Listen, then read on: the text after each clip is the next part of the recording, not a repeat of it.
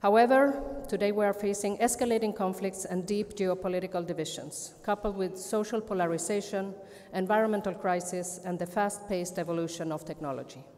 This era, often referred to as a time of polycrisis, demands more than ever a renewed commitment to multilateral cooperation. In these turbulent times, hope and trust remain essential. And as the Secretary General Antonio Guterres reminds us, hope is not enough. Hope requires determined action rooted in the principles of the UN Charter. It calls for all of us to work as one. At this remarkable juncture, the member states of the United Nations have embraced the Pact for the Future, a commitment to realign our global systems and rejuvenate the very frameworks that hold our international society together.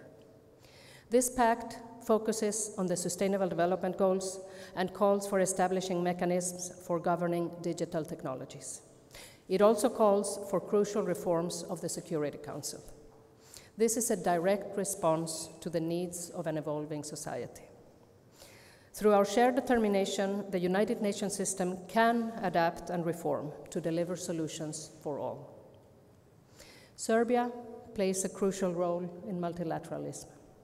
Your continued commitment, alongside that of every nation represented here today, is essential.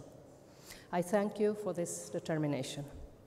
Together, we can reinforce global unity and ensure that the United Nations remains a pivotal force for collaborative action and peace.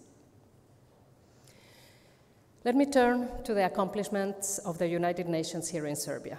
We are guided by 3 strategic priorities that are essential for accelerating the Sustainable Development Goals: driving a green transformation, fostering the development of Serbia's human capital, and strengthening the rule of law and human rights agendas.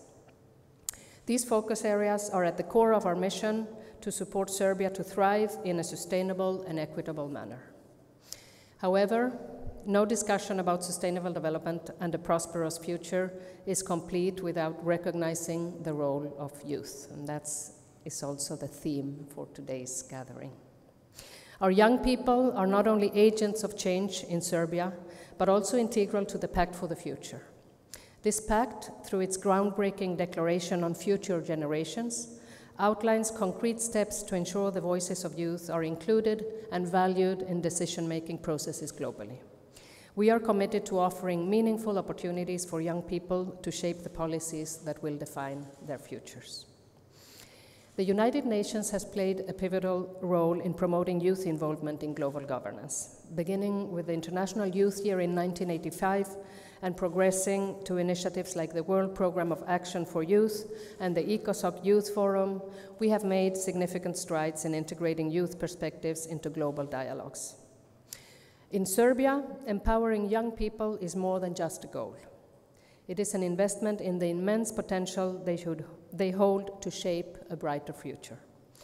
Aligning with the Youth Strategy 2023-2030, we have allocated over $15 million towards youth-focused initiatives during the last 3 years to unlock this precise potential. Through groups like the UN's Youth Advisory Group and the UNICEF Youth Advisory Board, we are tapping into the dynamic spirit and creativity of Serbia's youth.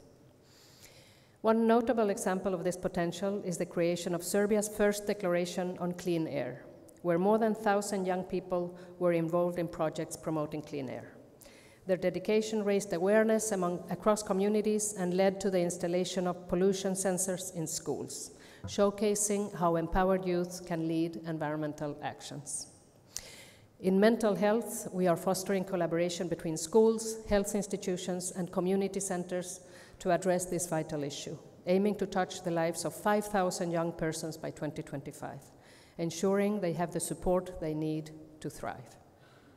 In the areas of education and employment, digital career tools and innovation clubs are honing the skills of thousands, including marginalized groups, preparing them to seize opportunities and enhance their careers.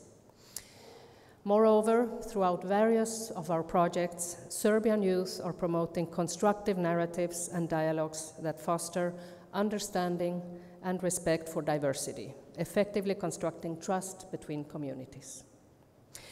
These initiatives illustrate not only our commitment, but the incredible potential that resides with the young people of Serbia. As they grow into leaders of tomorrow, they remind us of the transformative power that international cooperation and multilateral action can have on our world.